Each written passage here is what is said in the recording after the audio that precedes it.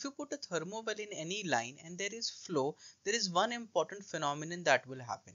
Vortices will be created, and these vortices will cause the thermowell to vibrate.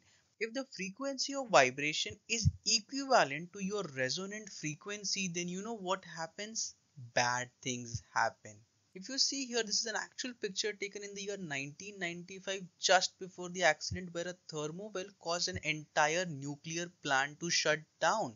Let us look at what Wikipedia had to say. So if you see here, an intense vibration caused a thermowell inside a pipe carrying sodium coolant to break, and that led to a rated level 1 incident. So in this video, we are going to learn two important points. The first thing is how to pass a thermowell through wake frequency calculation. What are the two criteria?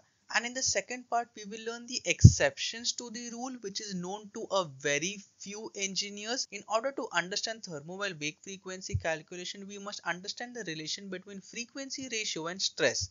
If you see at this graph, if you understand this graph, then the entire wake frequency calculation will become very easy. If you look here for a thermowell, at this point you can see has the highest amount of stress. This is what we must avoid. But at what frequency ratio we get the highest stress? Frequency ratio is nothing but the thermowell frequency upon the resonant frequency. What we had seen initially, for example, the thermowell frequency which is caused through the vortices and the natural resonant frequency. When these two become equal, then the frequency ratio will become 1. And this is not good. In our graph, when the frequency ratio is 1, you will have the highest amount of stress. And that is what, as an engineer, we must try to take care in our wake frequency calculation. You might assume that in the ASME PTC 19.5, the first criteria should have been that the frequency ratio must not be equal to 1.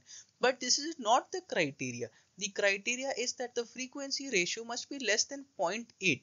But from where did 0.8 come into picture? In order to understand that concept, ASME PTC calls this as lock-in range. What it means is, in simple example, let's take a boat which is traveling and there is a tornado. Now, at the center you will have the highest force. Let us imagine to be our resonant frequency of 1.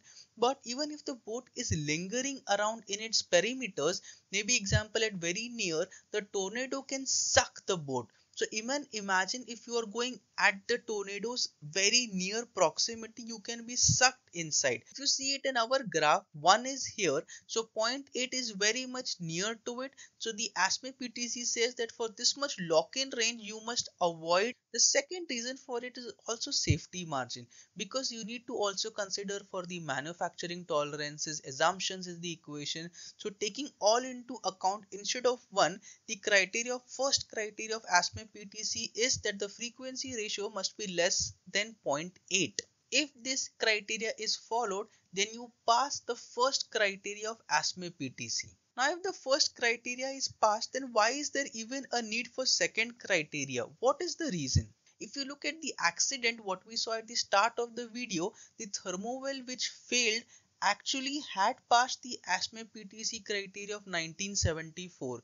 Then still, how did that thermowell fail in the nuclear plant? The thermowell failed because the thermowell did cater for the vortices and their frequency, but did not care for the static forces. The static forces were also hitting the thermowell, but because the stress was less, it was not taken into consideration. If you see in our graph, at this point here, which is half of the resonant frequency, you have these static forces which are continuously acting on the thermowell. These forces might not initially be more, but as time passed by, the frequency of these vibrations caused the thermowell to fail, and that was taken into account, and the recent ASME PTC 19.3 with the 2016 version takes care for this frequency as well. But again, similar to the lock-in range example and the safety margin what is given in the standard, instead of 0.5, ASME PTC has come with a smarter criteria.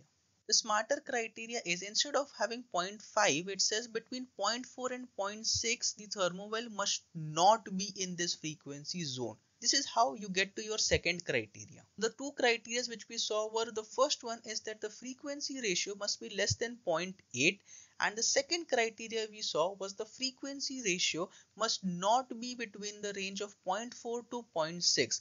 If a thermowell passes through both these criteria, then you say that your thermowell has passed the wake frequency calculation.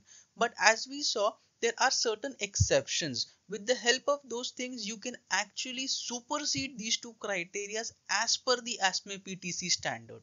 What are these exceptions? The reason is, what if the thermowell has power to basically dampen the vibrations in and of itself, and this is calculated with a number called a Scruton number. The higher the Scruton number, the better will be the vibration resistant capacity of a particular thermowell. If you want to learn about that and the entire summary of the video of exactly what Scruton number is, then I have made an entire PDF guide. The link is given in the comment section and in the video description, so you can learn in depth of what is Scruton number and exactly how the entire wake frequency calculation happens.